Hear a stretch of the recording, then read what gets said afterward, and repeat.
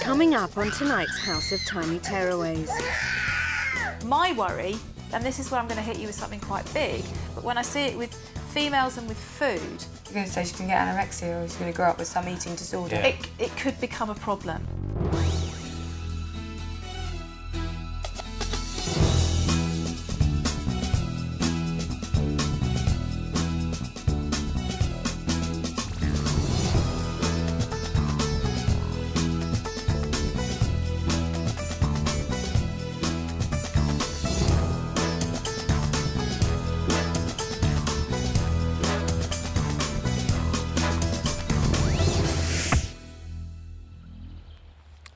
It's the second day here at the House of Tiny Tearaways, and after a chaotic observation day, it's now time for the hard work to begin.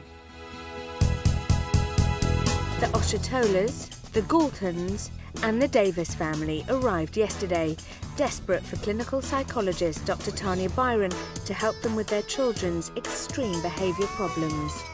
With just 5 days left, all the families are hoping Tanya can turn their lives around in the House of Tiny Tearaways.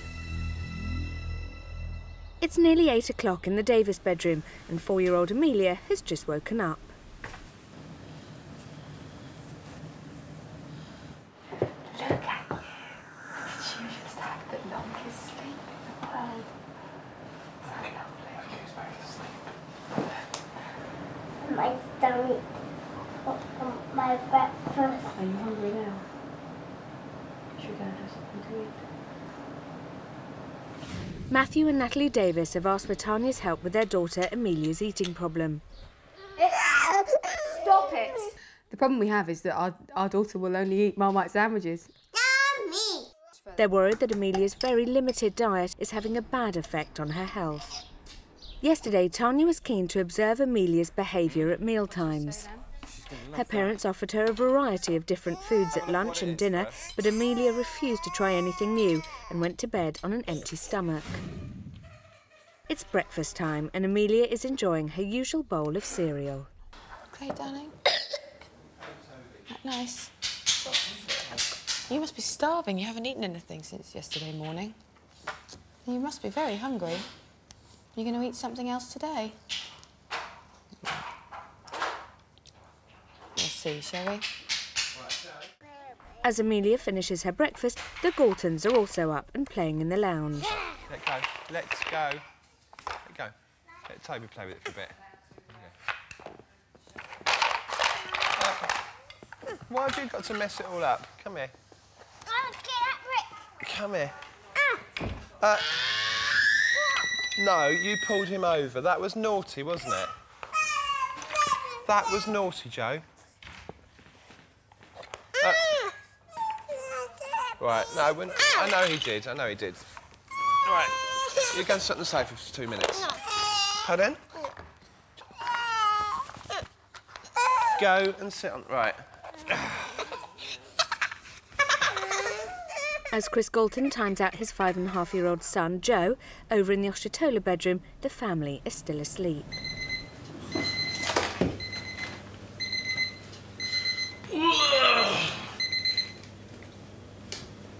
Michael and Kemi Oshatola arrived yesterday with their 2-year-old son, Jesse. At home, bedtimes are a real battle as they struggle to settle Jesse before 1 in the morning. Exhausted, they want Tanya to help with Jesse's poor sleep routine and behaviour problems. Jesse also has eczema, and although he went to bed last night at 8 o'clock, his sleep was disrupted because of his skin irritation. No. Good.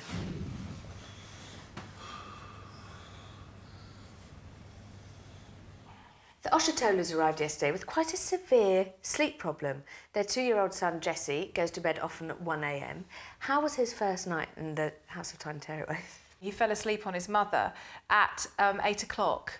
But then there were huge periods of him, you know, being awake throughout the night and Mum and Dad sort of giving him a drink and Kemi obviously dealing with his eczema, lots of bandaging, lots of lights on, lights off. Sleep is not sleep for him. Nighttime isn't nighttime, it's just an extension of daytime, really. How are you going to tackle that today? And are Michael and Kemi ready to go hardcore if that's what you'd like them to do? It's a tricky one, actually, because Michael has said to me very clearly, I would like my son to fit around my routine. Understandable. However, is that right for their son developmentally? I don't think so. Also, Jesse sleeps in a travel cot in their bedroom. I think we could almost be training him to sleep in a bed. And finally, and I suppose more worryingly, I really need to get to the bottom of the eczema, so suddenly everything is becoming quite complicated.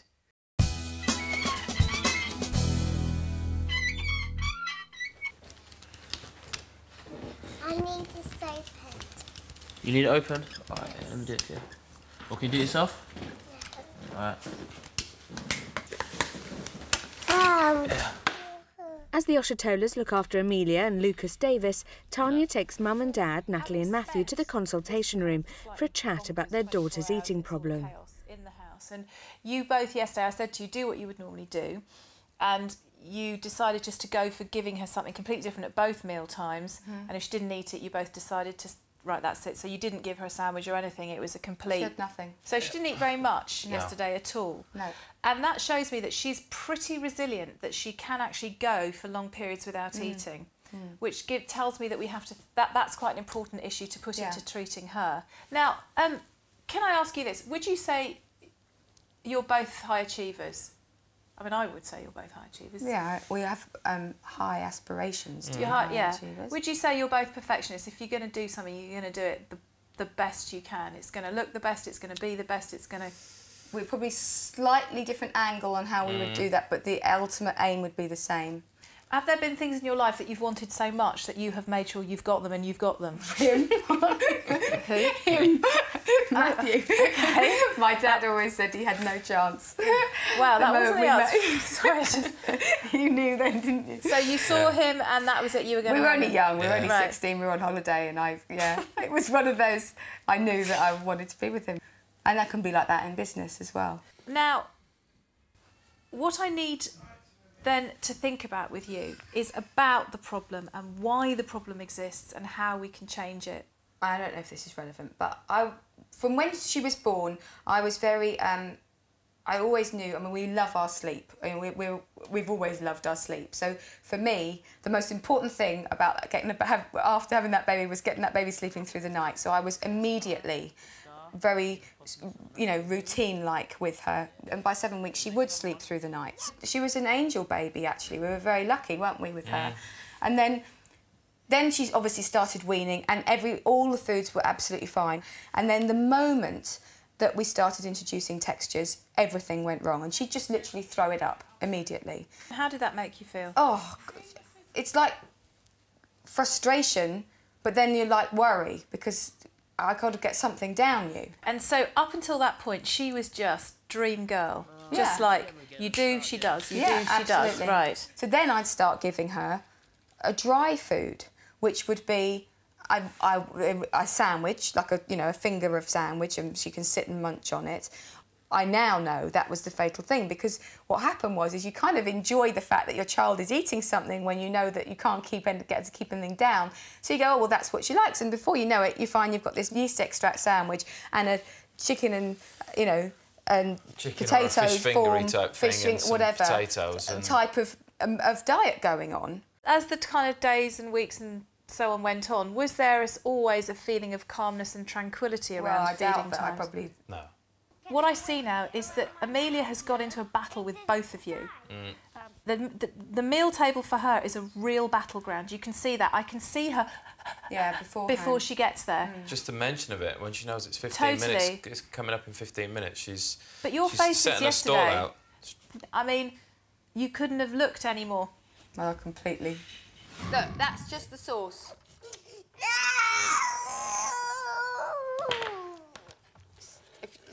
It feels very emotional to me, this problem for Amelia. I feel that she's got into this space with you where she feels like she's letting you down. And I think at the age of 4, she doesn't know how to deal with that emotionally. So she gets distressed and she gets cross and she just says no. My worry, particularly when you see this with and this is where I'm going to hit you with something quite big, but when I see it with females and with food... You're going to say she's going to get anorexia, or she's going to grow up with some eating disorder. Yeah. It could become a problem. Particularly if at 4 she can go to bed on no food. That for me is a bit of a worry, because if she can be a restrictive eater at this age, and it's about control and it's about emotion, She'll and do it that's when what she's food. older. There is, she's got a greater chance, and I think we have to think about that so carefully. Prognostically, if I was to give you the kind of bullet point kind of list of girls who have more of a predisposition towards an eating disorder, I would say it is something along the lines of girls from high achieving, Yeah, it is. sort of aspirational families where everything on the surface looks great, best academically, best at ballet, best at this, best at that. Can't take the pressure. Apple of daddy's eye, you know, little mini me of mummy, looks totally beautiful, but actually inside freaks out that one day they're going to make a mistake, feels out of control, and the only thing they can control, therefore, is what they put in their bodies. And It's particularly pressure. because already she has learnt not to eat, which for a 4-year-old shows a huge amount of control and is a concern I think we have to be really, really honest about and look at. That's one of the concerns that I guess has led us to being here. Is, you know, she's 4 now, and if it's nothing changes or you know, we don't get a lot of change, by the time she gets to 10 or 11, then that's a real concern. But it's not going to be a quick fix, I think. No. Amelia and food is going to be an ongoing issue, in the sense that I think this week the best thing I can do is exactly what you've said with you. We can look at helping her relate to you and food and the table in a very different way. And that really means that for the minute I don't want to introduce anything new in her diet at all. I just want her to experience sitting at the table as a complete pressure-free zone. Yeah. Lots of happiness. Okay. And I don't think she's ever experienced that, because I think she always feels when there's a meal, the spotlight is on her and she has to perform. And this is the one area in her life where she can't. And she sees that, and so it builds. Okay. Are you okay with that? Yeah. So I'm not gonna give you the solution you want. No. But I think it's It's a much bigger picture. Yes.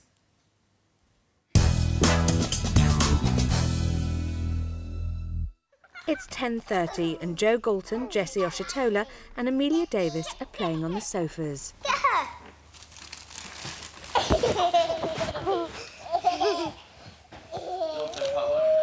Jessie, come and get me! Jessie, come and get me! Jessie! Get me! Jessie, get me! Jessie, get me! Jessie, get me! Jessie! Jessie, come here. What's he doing? He didn't hit you, did he? Pull my top. He pulled your top? Oh, say sorry. Sorry. All right, good boy. Sorry. All right. Jessie, try and get me. No. Try and get me. No.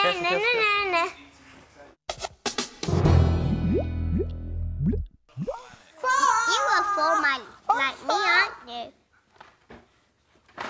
I'm not 4, I'm 5. Oh, but you're the same size like me. We're going to build this tower. As the Davis family keep an eye on Harry and his 2 brothers, parents Chris and George join Tanya in the consultation room. The Galtons arrived yesterday with 5-and-a-half-year-old son Joe, 3-year-old Harry and 1-year-old Toby. At home, the family are in turmoil over Harry's constant tantrums and bad behaviour. So how are you feeling about our first chat? Bit anxious? Sort of looking forward to it, sort of a bit anxious as well. Because I think we are good parents, and other people have said we're good parents, and when we've said, there's one particular friend I was chatting to on the phone, and we were saying we were coming in and said, why? And we said, well, Harry can be a bit difficult sometimes, and George had enough and emailed her, and she said, boy, if anyone can deal with it, it's you two.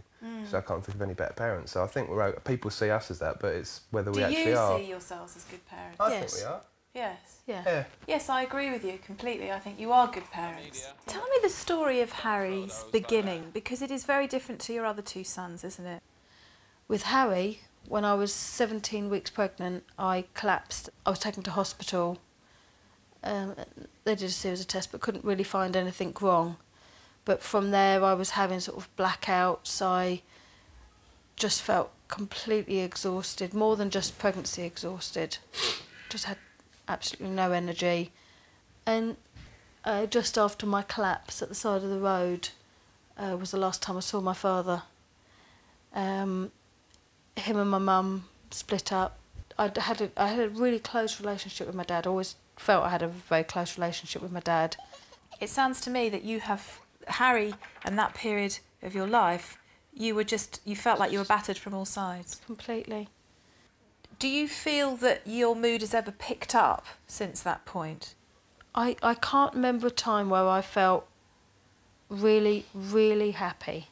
And what happens to you when you go low? And what do people around you experience? Or maybe I should ask Chris that. It's very noticeable when George is feeling low.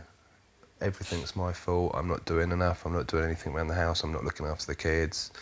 Why are you going to work? You should be at home looking after me and the kids. I'm worried that sometimes George will hear things, and if she doesn't agree with it, no matter who says it or what they say to her, no, she's okay.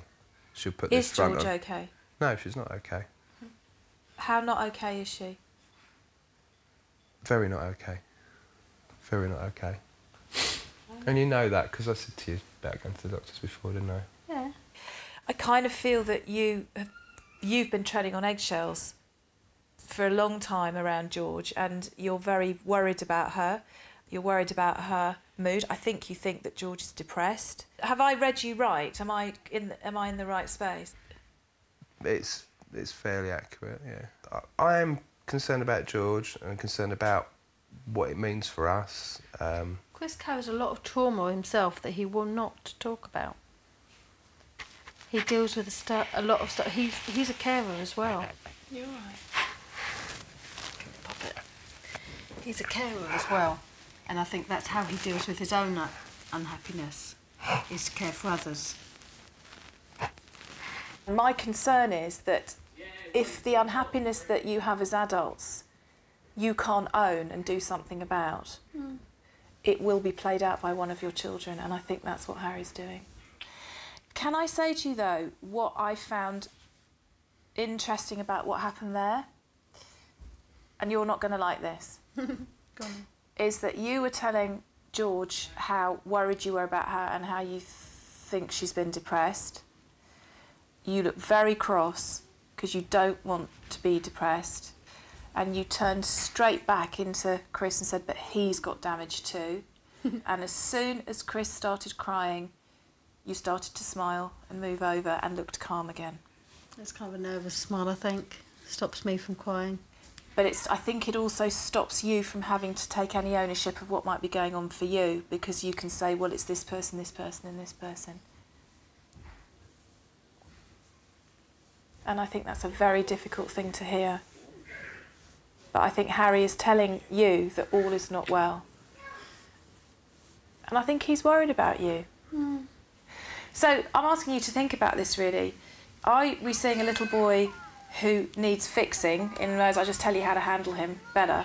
I actually think you handle him pretty well when he has his tantrums. You give him more attention for his tantrums than you do for his good behaviour, because you're both sitting there waiting for him to go into one. I think you see in your son things that you feel in yourself, and you're terrified for him. And so you're trying to make it all better.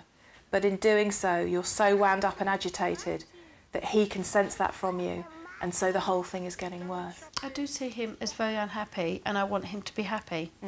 What is the best way for him to feel happy? It's being a happy environment, with us being happy.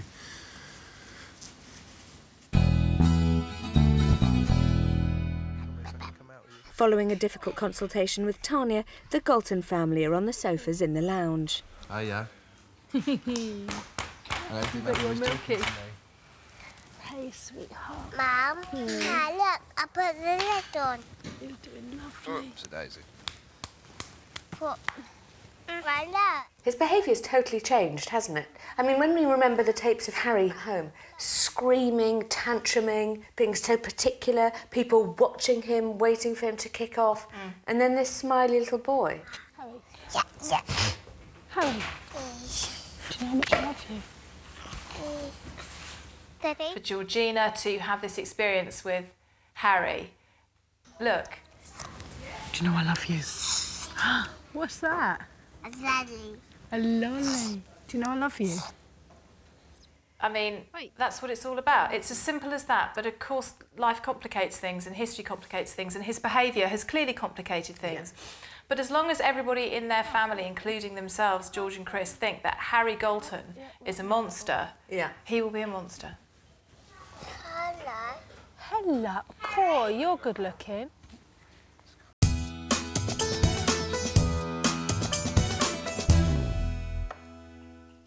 With Tanya's consultation fresh in their minds, the Davis family sit down for a more relaxed lunch. Is that nice, Lucas? Look at Lucas, he's just eating all the Crispies. Yes, eat the sandwich first. Look what I'm doing.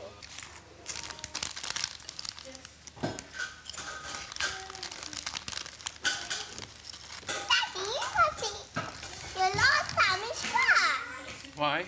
But you have to. Before crisps? Yes. I like to eat a bit of sandwich, bit of crisps. Daddy always does that, and I'll tell you what else he does.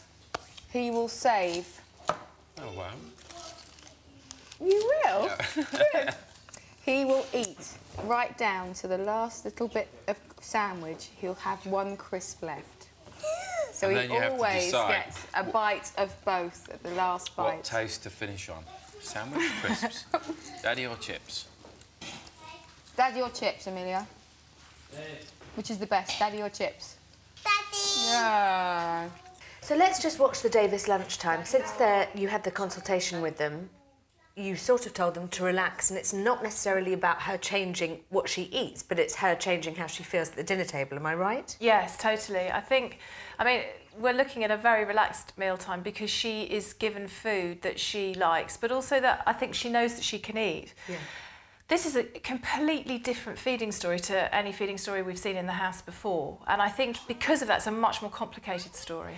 Any parent who wants to look at changing a particular behaviour that is difficult with their child needs to recognise there is always a story. It is not just about a kid being bad. It's about what is driving the behaviour. And I think literally this girl does gag when something new goes in her mouth because she's so scared she can't swallow it.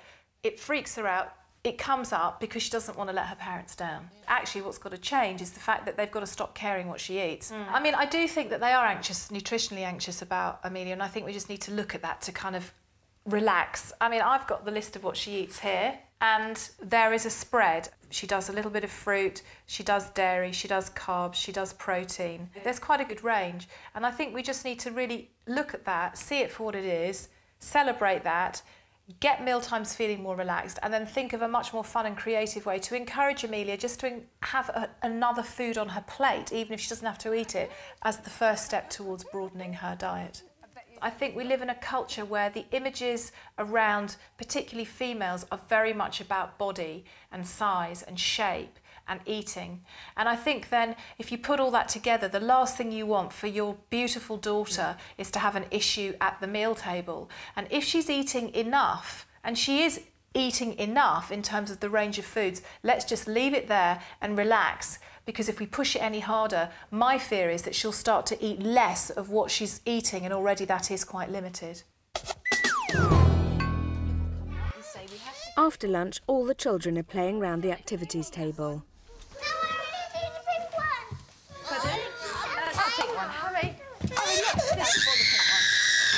That's pink. Get all the pink stuff together, and then we'll see what colours are left, OK? Right, you ready? Are you ready? That's it, you got that one right. You're doing that pink, I'll do blue. Go!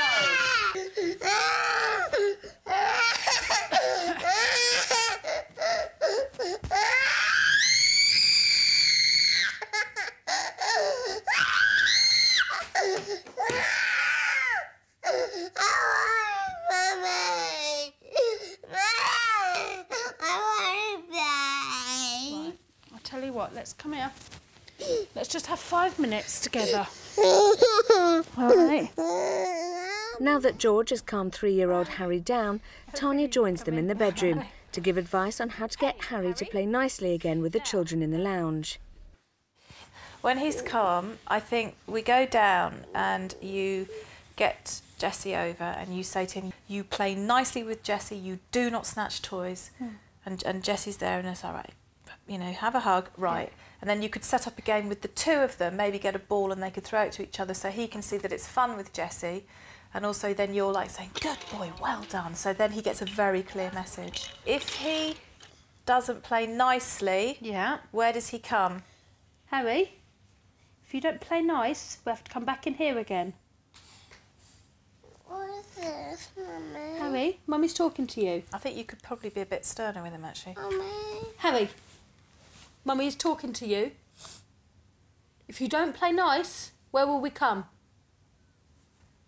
Back in here. Good boy. All right? There's a good boy. Let's go and find a game we can play with Jessie then. Yeah? You're going to come and help me choose?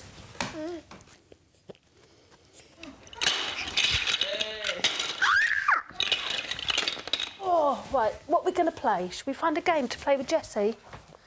Yeah. Let's go and see Jessie, shall we? Hello, you darling. Are you? Right. Jessie?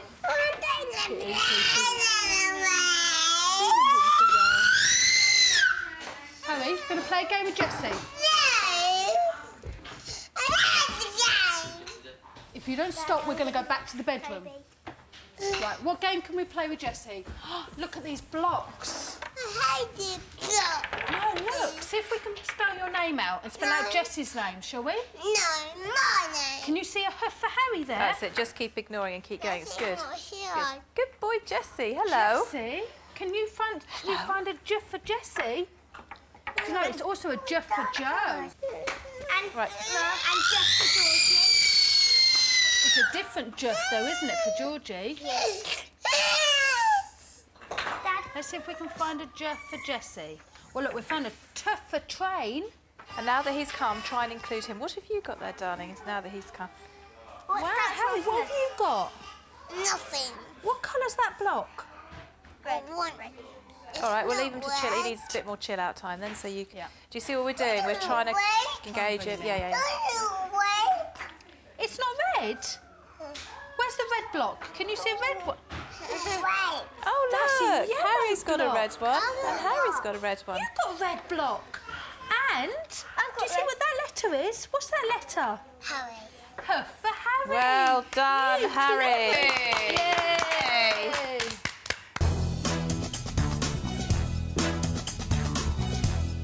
It's the second day in the House of Tiny Tearaways for the final week's families. After an initial day of observation, it's now time for Dr. Tanya Byron to begin treatment. The Davis family have come into the house for help with 4-year-old daughter Amelia's fussy eating. She has a limited diet and if given the choice will always eat yeast extract sandwiches. This morning, Tanya told Mum Natalie and Dad Matthew that in order to improve mealtimes they have to relax, or the problem could become even worse. Georgina and Chris Galton are seeking help with middle son Harry's bad behaviour and constant tantrums. Life at home is stressful for everyone, including his brothers, 5-and-a-half-year-old Joe and 1-year-old Toby. The morning's consultation revealed the time around Harry's birth was traumatic for the family. Can Tanya help them move on from the past and start feeling more positive towards Harry? Michael and Kemi Oshitola struggled to sleep through the night thanks to 2-year-old son Jesse's poor and disruptive sleeping routine. Last night, Jesse's sleep pattern was worse than usual due to a flare-up of eczema, keeping his parents awake until 4:38 a.m. Will Tanya be able to get Jesse sleeping in his own bed by the end of the week? Still to come. I can take criticism about me. Criticism about my children I find incredibly difficult.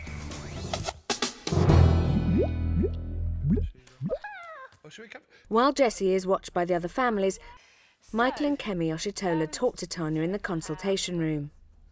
You are here because of your son's sleeping problem. I did see a very action-packed night. Is that fairly representative of what you have to deal with most of the time? It depends. I wouldn't say to the same degree as last night. I think because he's got like a rash which has come on the last couple of days, so he's probably a bit more irritable than normal. As an average, what sort of time, on average, is he going to sleep at home? About midnight. Well, yeah, I would say we'll try. I say try and set them down from about 11 o'clock. 11 we are talking like bedtime. Yeah. I mean, how bad do you think his sleep problem is? I don't know. In 1 to 10, probably about 7. What do you think? I think the same as well. You think the same? You don't think it's worse than that or better than that? Right, okay. I think he's got a really, really bad sleep problem. I'd almost put it up there with the tenors, to be honest.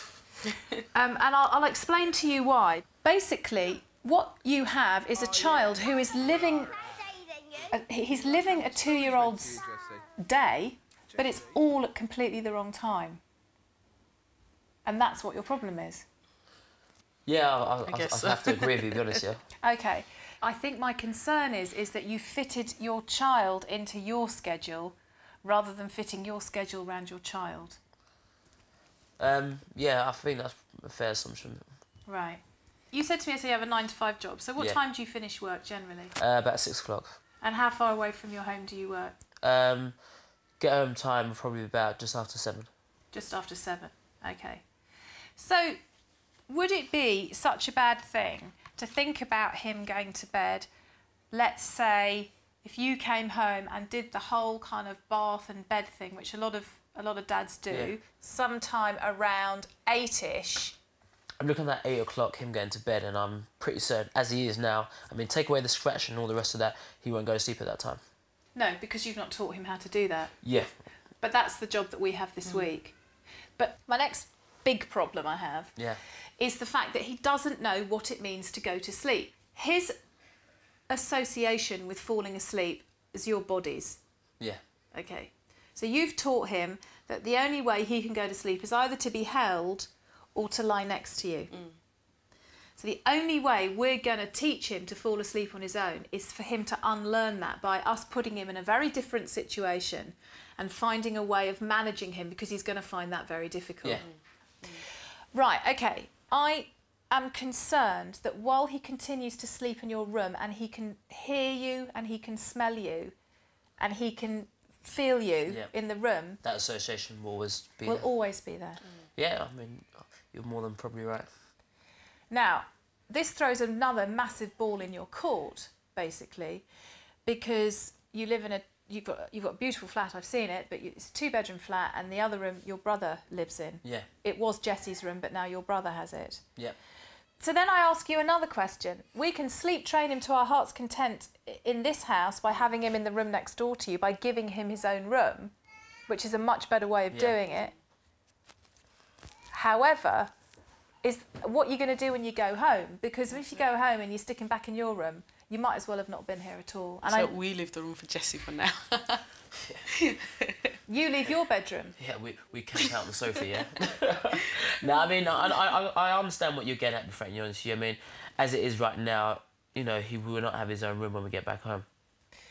Why can't he have his room that is his room and the person that's in his room sleep on a sofa bed in the sitting room? Why are you prioritising their needs over his? He's your son. Where is he going to sleep when he gets home? Yeah, that's the big question. Yeah, it's my brother. I can't just kick him out and say, yeah, sorry.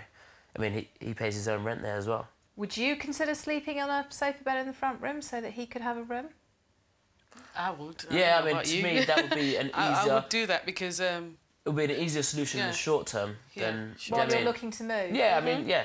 The last thing we want to do is waste this opportunity we've got by coming here in the first place. We want to use it to the fullest, and, you know, that's what it's going to take. That's what we'll do. Right, well, let's train him in a bed then.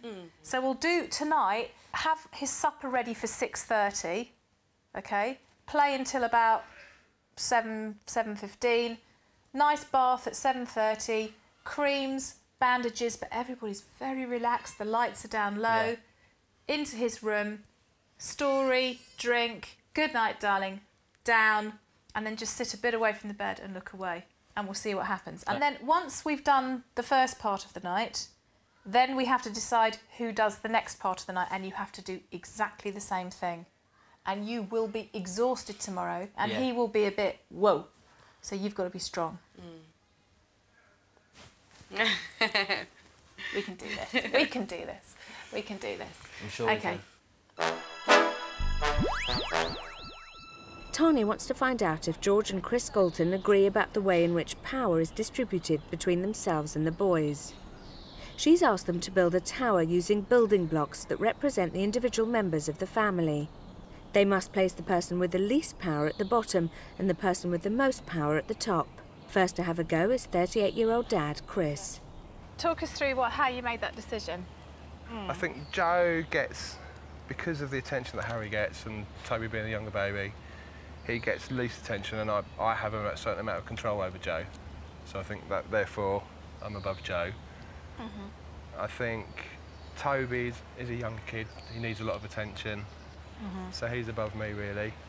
Harry, because he demands a lot more attention of the way he is, he's a lot more difficult to handle. And George, because she is at the top of the tree, in charge. Next up, it's Mum George's turn.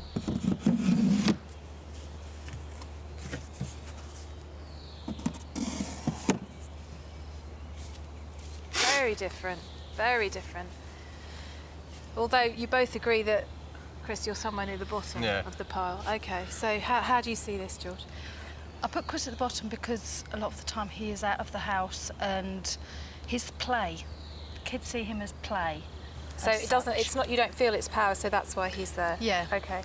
Toby, I think, gets quite left out within the family. I mean, he needs his needs met, and that's, in my opinion, that's pretty much all he gets.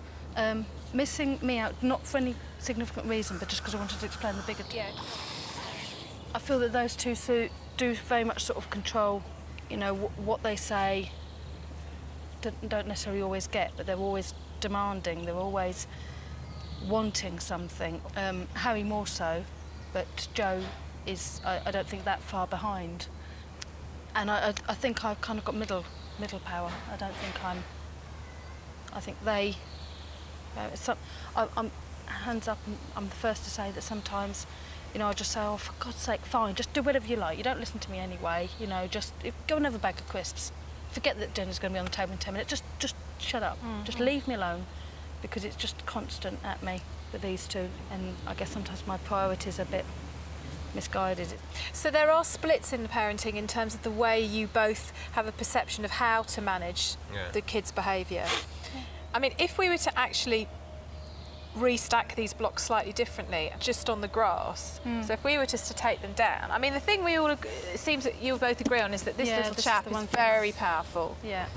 And you both agree that you are kind of down in the pecking order somewhere, but the rest is a bit more of a movable feast. Yeah.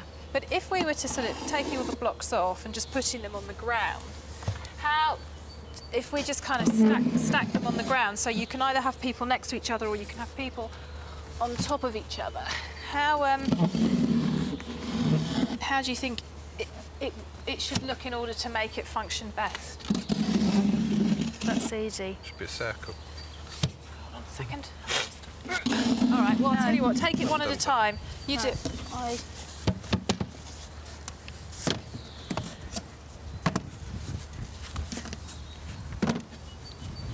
Right.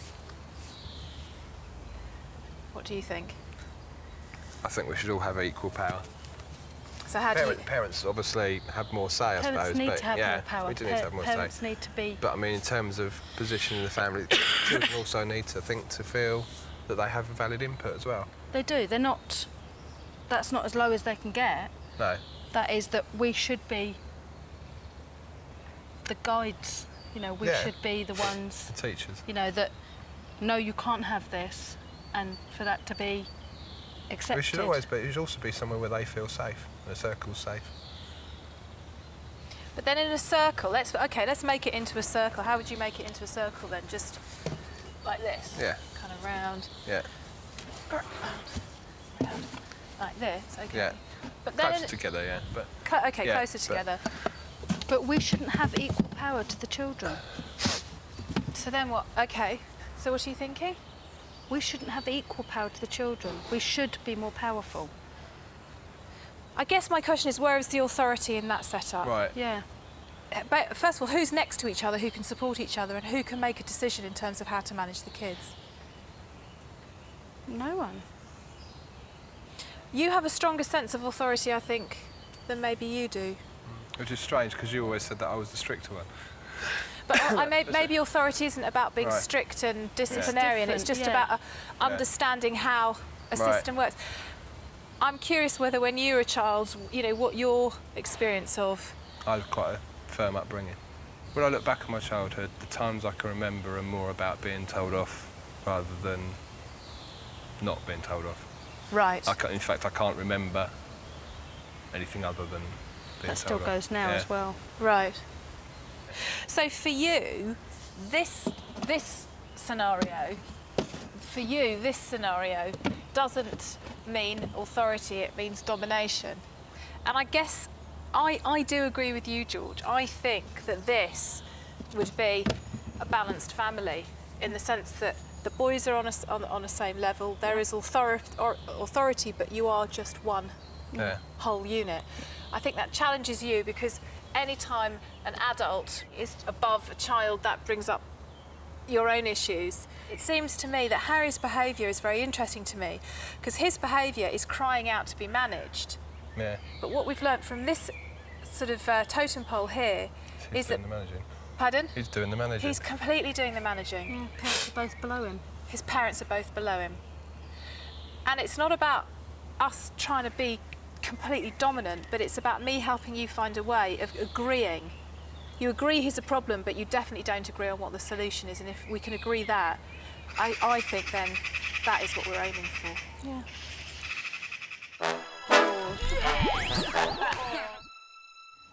Amelia, do you want to try these? No. I made them for you, especially for you, chippies. I don't like these chippies. It's dinner time for the Davis family. This evening, as well as allowing daughter Amelia to eat food she's familiar with, parents Natalie and Matthew have introduced baked beans to the meal in order to see how their daughter responds. Tanya has joined the family armed with some stickers to reward Amelia for trying the food. Hello, little lady. But they're on your plate, aren't they? Which is very clever. I'm not going to eat this one. It has beans on it.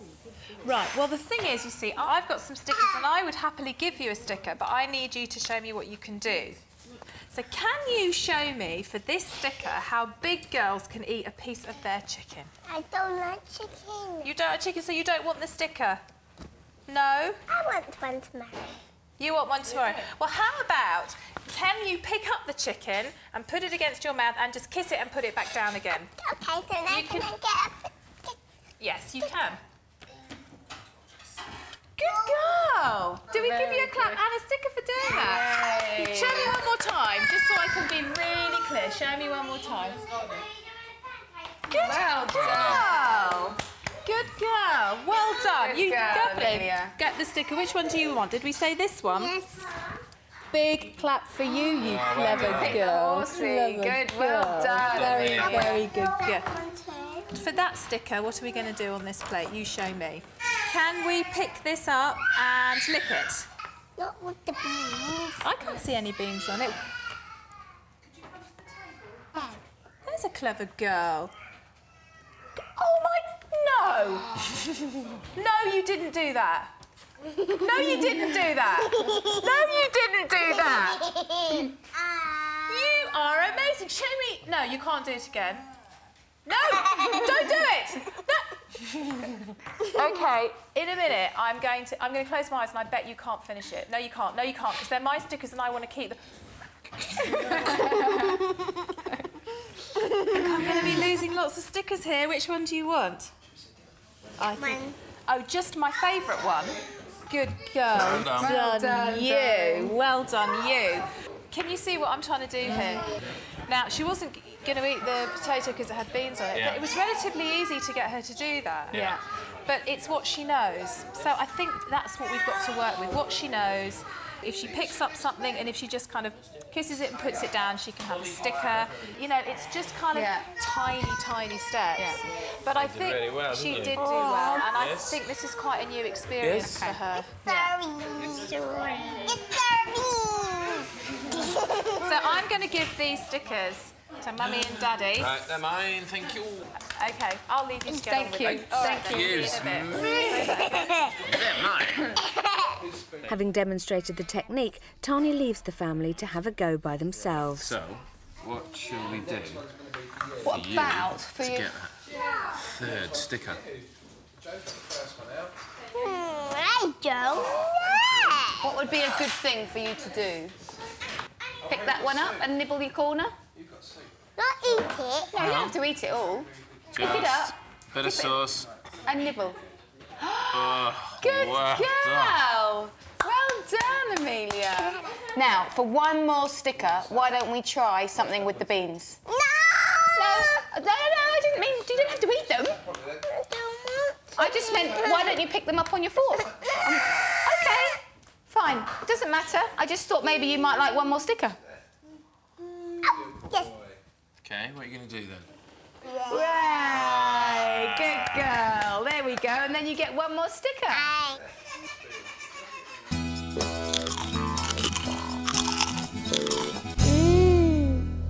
Thank you. Night-night, boys. It's 8 p.m. and all the children are going to bed. Tanya is helping Michael and Kemi Oshatola put Jessie's new sleep routine into practice. Where's Jessie going to go to bed? Bed. This is Jessie's big bed. Bed. Is that your big bed? Yes. Good boy.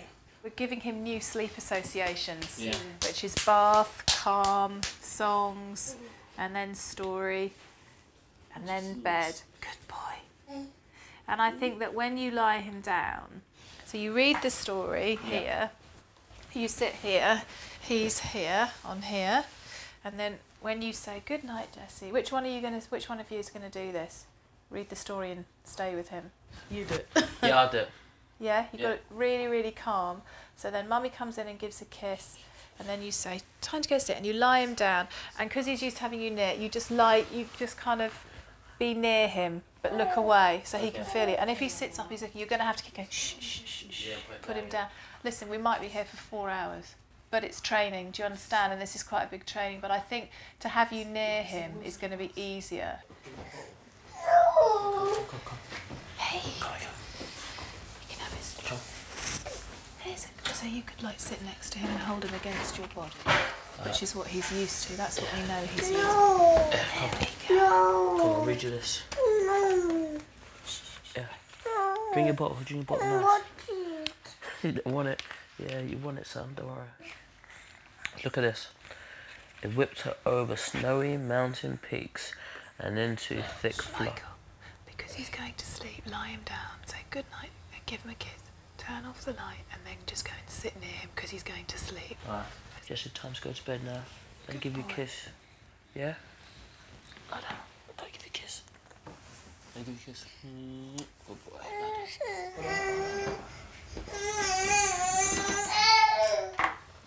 And then just sit near him. Don't talk to him. Just hold him and lie with him. Just lie with him. Just lie down with him. No! Hold him in your arms. He just needs to lie with you in the No! sky. Would he settle better with his mum? I think you need to do this. You're going to have to fall asleep with him in the bed, but you're going to have to hold him in your arms in the bed and just give him a kiss and calm him down. Your mummy. Jessie. Aww. Are you tired?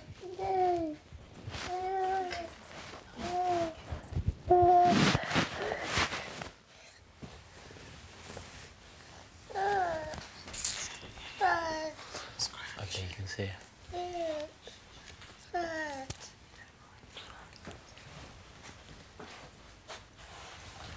After 15 minutes of trying, Kemi gets Jessie to sleep.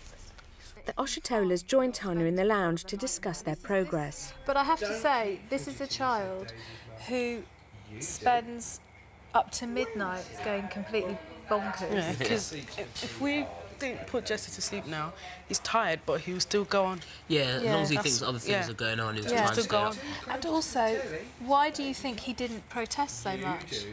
I think because he's tired. No, I think he's just naturally exhausted. I mean, he hasn't slept at all today. So long as he's got your body, it should calm him down like it did tonight. That's right. But don't kind of get too physical with him. Okay. Just go shh, shh, shh, and just try and keep him. I mean, this could take such a long time. We might only do the beginning in the house. Yeah. But at least we've changed his routine. We're getting him into bed on time. Sure. Which is a big thing for this little chap. Yeah, definitely. Pleased. You pleased? Yeah. Yeah, you're not so sure. Oh, no, I mean, like I said, I reserve judgment for now, to be honest with you. Why? Why are you so doubtful? Because the thing is, to him, I don't think that's any different to being our bed is in. It's just that we're not there. I think, you know, because we could have done that in our bed, for instance. So I don't think he really knows the difference. Yeah, I think by tomorrow now, he will do. Michael and Kemi Oshitola are in the lounge, talking to Natalie Davis. We're just trying to get him to associate sleep with his own bed and that as opposed to being with us, so... But, I mean, even though I know you said he's tired, it's a good thing that he's actually gone down in a different bed, isn't it? Because you said he normally goes down in your own bed. I mean, I can't see this happening overnight, to be honest with you. I mean, I don't know whether a week would be long enough. I think the only thing I'm worried about is when we get home and then we'll put him to sleep and you still want to watch TV and you don't want to turn it down because you like your volume quite high. Yeah. So I'm like, Tanya, it's not loud. Yeah, I mean, a lot of it's to do with our lifestyle. I mean, I don't doubt that for a second. Absolutely. And that's something I've said for a while that me and Kemi need to change, or she will say I need to change, and she's probably right, I do. You know, it's we need to try and focus more on him and his well-being as opposed to, you know, how we live our lives and thinking that Jess would be right, which is not the case. Well, that's it, you know. But then find the balance. Hopefully, you might find... There is a balance. There is a balance, because you have to let go of some things, I think. Yeah, and when he then goes to bed, when you get him to the point where you're sitting there like this in an evening, you're then going to have more energy, so then you can think he would be able to sleep through, and then you can have a few friends over, or you can sit there and have a... catch up with each other, have a couple of drinks, and feel like you've got an evening to be yourself. You can go and have a good time. What you just described there is exactly what we're looking to achieve. Yeah. That's how we'll get our lives back and not have to put so much... have Jessie put so much pressure and strain on us to be making sure he's all right all the time. If we'd done this from the start, from day one, it wouldn't have got like this. Yeah. With all three of their children tucked up in bed, George and Chris Galton chat in the garden. I feel like I was telling you for a long time that things were difficult with Harry and I needed you to support me. I've built up this thing that people just don't seem to like him. They tell me they like him, they tell me he's adorable, they tell me, why don't you believe, so why is it you believe the people that say, oh God, he's a handful, and you don't believe the people that say, isn't he lovely? I guess it's the people that I class as, their opinion I class as important. I'm not disregarding everyone else's opinions, but people who I guess I kind of look to for reassurance. I tell you, I could take criticism about me. Criticism about my children I find incredibly difficult. People can compliment me, tell me what a wonderful parent I am, what a wonderful person I am, how nice my hair looks, how nice my clothes are. It means nothing. I can't help it. It just doesn't mean anything to me. I think you choose, because I'm saying you hear people that criticise you, and why is it you always pick up on the people that are criticising rather than the people that are saying positive? Because there are loads more people saying positive stuff. It's funny, because I do see myself as a good parent. You are. I do see myself as a good parent. I do see myself as I appear to be a likeable person, although I don't always believe that people like me. You're a likeable dragon.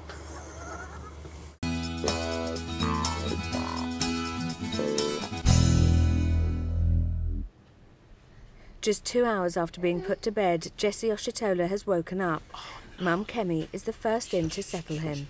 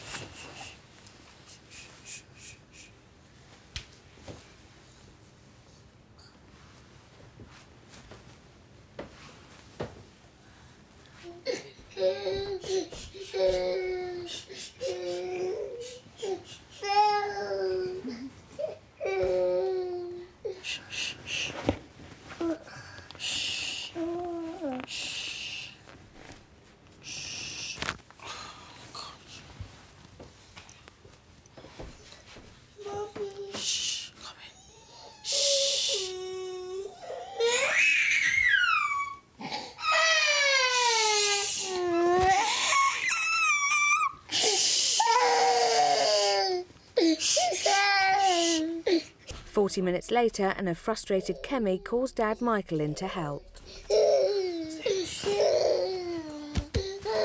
Lie down. You lie down. Oh, sorry. Let me do it. Yeah, you go. I'll come back in. You're not supposed to talk.